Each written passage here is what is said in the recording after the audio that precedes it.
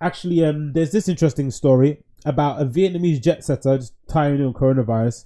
A Vietnamese jet setter with coronavirus, a guest of top fashion shows in Milan and Paris. Wealthy 27-year-old attended Gucci Saint Laurent catwalk shows before testing positive for coronavirus upon a return to Vietnam. Hundreds of people attended each of the shows, and fashion editors and buyers who returned from Milan and Paris have gone into self-quarantine. So again, they all probably was in the same venue as her. They might have shared a drink, they might have shared a handshake. It's absolutely nutty, isn't it? That somebody, but again, I have sympathy for the girl because maybe she didn't know she had it, but the carelessness and the recklessness to actually go out there knowing what's happening. Maybe she thought because she's an affluent young lady, she lives away from the slums. Maybe that's why she didn't think that she had contracted the virus. But the amount of people that she put into jeopardy just for going to a fashion show is really, really bad. And I think she deleted her Instagram too, so they might show that might be an indication of some level of guilt, because if it was honestly an honest mistake, and not honest mistake, if it was honestly an oversight, then I don't necessarily see the point of deleting your Instagram, right? Because you didn't know you had the virus. But I think deletion of Instagram, it might be an indication of guilt in some respects. Anyway, this is an article from South China Morning Post. It says the following: a wealthy Vietnamese jet setter who tested positive for coronavirus after a trip to Europe attended luxury catwalk shows at fashion weeks in Milan and Paris. Among the events, Ga Gunyun, is it Nga Nguyen or is it Ga Guyun?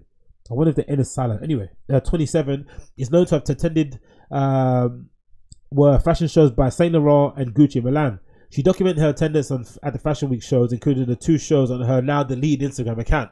According to Vietnamese media, the globetrotting Ga, who is based between Vietnam and London, is the daughter of a steel magnate. Ga visited Europe with her sister, Hong Nyung, 26, who also tested positive for coronavirus.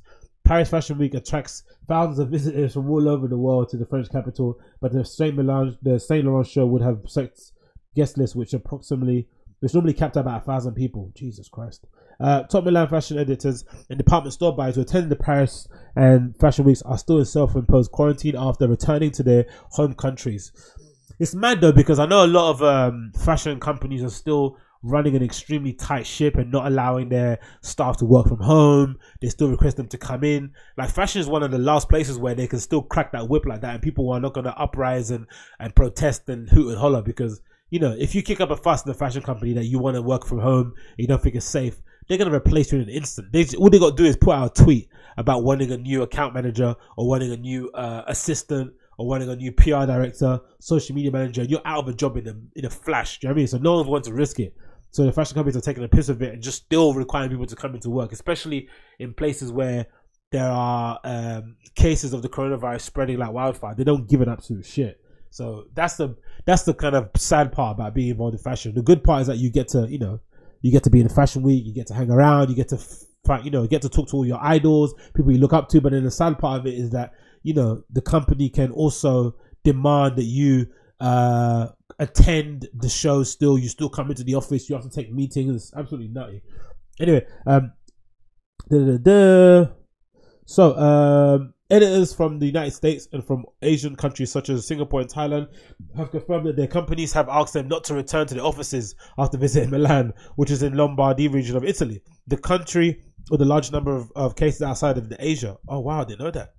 On Sunday, Northern Italy, including Lombardy, was placed under lockdown to curb the spread of the virus. Wow. Where is England on that list? So obviously mainland China, Italy second. So the chances of England being on lockdown is probably quite low, because there's not a lot of cases. The cases are still in the hundreds, right? We've got 320 here and 5 deaths, whereas Italy has 463 deaths and 9,172 cases. So I'm assuming there's not going to be a chance that we're going to be in lockdown. I don't think so. France and Spain, the same sort of thing. So it continues the case here.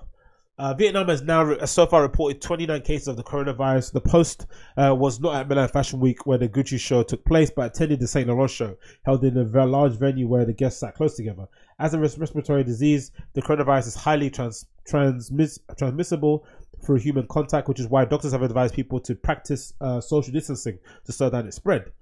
There's the girl there looking fabulous. Of course, the blogger during Paris Fashion Week, France stopped all gatherings for more than 5,000 people, but this had only a small effect on proceedings, with some cocktail events and few shows cancelled. Jesus Christ. Yeah, there's been a lot of that. I've heard a lot of stories of after parties in Paris and stuff still going on, people still attending them, people having lines and shit, drinking. It's just like, mamma mia, man. The amount of reckless. And again, I don't know if because people are just like thinking it's a common cold thing, or it's something that's going to pass and it's not a bigger deal, but I don't know, man. I look at this stuff and I don't necessarily see it being something that's going to be rectified soon. I think the nearest indication that we've got to a solution or to a vaccine, I think they're going to try and find maybe in 2021, right? At the beginning of it. So January next year.